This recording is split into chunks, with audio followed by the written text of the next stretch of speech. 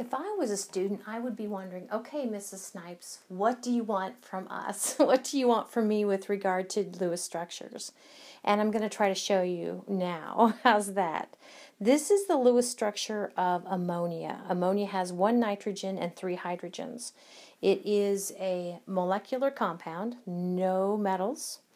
And so somebody has drawn the Lewis structure of ammonia, and we're going to confirm that that's a good Lewis structure. Now, one of the things I want you to be able to do is this. I want you to be able to say, given a Lewis structure, tell me how many electrons there are. So here we go. Well, I guess we can do it one of 2 ways. I'm going to do it with the formula first, okay? So given NH3, we need to find out how many valence electrons there are in those 4 atoms. So for nitrogen, this is how I usually do it. There's 1 nitrogen atom. You need a periodic table handy to see that nitrogen is what? A 5A? Oh, yep, let me double check. It's 5A, so there are 5 valence electrons there around that 1 nitrogen atom. Plus there are 3 hydrogen atoms. Hydrogen is 1A, and it only has 1 electron, and actually it is a valence electron. Okay, so our pot of valence electrons, sorry, this should have been hydrogen right here. Our pot of valence electrons is 5 plus 3, so 8. So that's the pot that we should have. Now, the pot that we have, we actually now turn our attention to the structure itself. I said earlier that every time you see a bond, that's 2 electrons, right? Okay, 2 electrons and 2 electrons. Now, one of the things I didn't say yet, I mentioned it or it's written on a slide, but I didn't mention what it is this idea of a pair of electrons. You see those, I call them dot dots. You see those dot dots above nitrogen? Okay, that actually is a pair of electrons that are in what we call lone pair electrons. And they always come in 2s, okay, and we count them then as 2 electrons. Now, lone pair electrons, what do they do? Well, they actually give shape to the molecule, and they are important in other ways too. Okay, and actually I'm going to show you one of those ways coming up. So the bottom line, I guess we could say structure. How many did you see? Well, I saw 8 electrons. And the point here is that these 2 match. So the point from the formula, the electrons from the formula match those that you see on the structure. Okay, I want to say something about this right here, and hopefully this is going to kind of connect some dots. Remember we said that in a molecular compound like ammonia, all of the chemical bonds connecting the atoms, all of these chemical bonds are what we call covalent bonds. Electrons are shared. So if electrons are shared, then that means, and let's pick on the nitrogen atom in the middle, if electrons are shared, then I'm going to go ahead, and I know my thing's getting messy, I'm going to go ahead and draw a circle around the nitrogen atom. Let me go ahead and clear my whole slide. I'm going to draw a circle around the nitrogen atom. Notice that the electrons here are shared, and here are shared. How many were they? Well, there were 2 each. So as I draw my circle, do you guys buy this? That I have 2, 4, 6, 8. I have 8 electrons in my circle. That sharing of electrons has given that nitrogen atom 8, or what we call an octet, and made that nitrogen atom very happy. Now, in the case of hydrogen, hydrogen doesn't want an octet, it just wants a duet, so I could draw circles around the hydrogen atoms, and they actually have a duet. Okay, so that check is right. Now, if they've drawn the Lewis structure right, which all of these are drawn right, that check will be right. So there you go. The last question, I want you to kind of get a sense for how many pairs, I like being able to clear this whole slide, how many pairs of lone pair electrons are there? And you would just say 1. There's only 1 pair of lone pair electrons. Whew, all right, let's do the next one. And again, this is kind of what I'm after for you to be able to do on a test.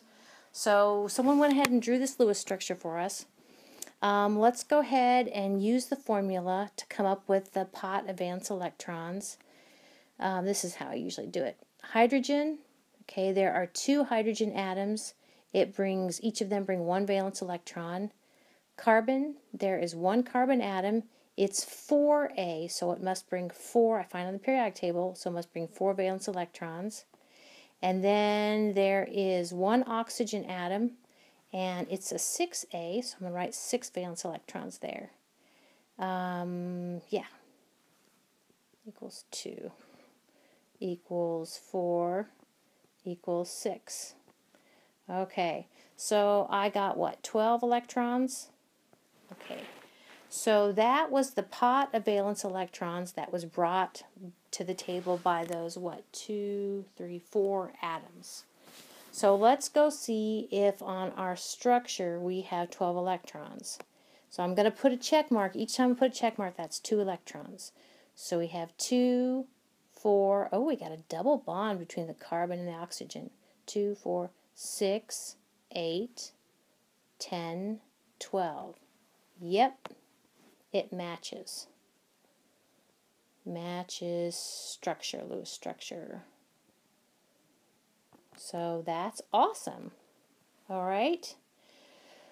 Let's do the next check. The next check was to see if atoms, as they share electrons, do they have 8, an octet?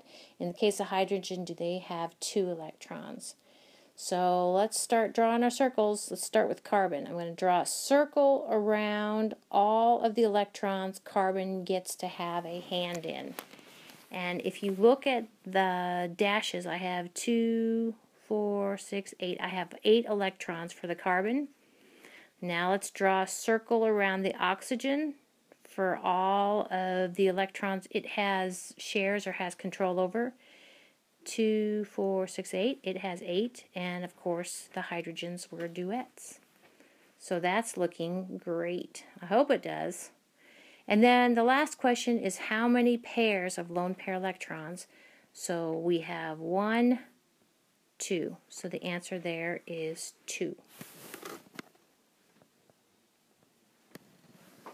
Okay, we'll do one more together and then I'll turn you loose for actually the hardest one. Okay, so for this one, given this formula, what is the pot of valence electrons? Well, there are 2 carbon atoms and they're 4A, so they must both bring 4 valence electrons. And their hydrogen, there are 2 hydrogen atoms, they're 1A, and actually 1 valence electron, collectively 2 electrons. So we have a pot of 10 valence electrons. Let's see if it matches with our structure, and it's looking pretty good there. So here we go. I got 2, and now this is what we call a triple bond right here. So it must have actually what? You think maybe 6 electrons? I do. So 2, 4, 6, 8, 10. I got 10 electrons. Okay, so our structure matches. Somebody did a good job. Yay! All right. So again, what I'm going to be after is for you to do this sort of thing. Does each element have a complete octet? Well, let's go ahead and take this left carbon and draw a circle around it. And to me, I got 2, 4, 6, I got 8. It does have a complete octet. And then let's draw a circle around the other carbon, the right carbon. And I'm liking 2, 4, 6, 8. So it has 8, and of course the hydrogens have a duet. So, yep.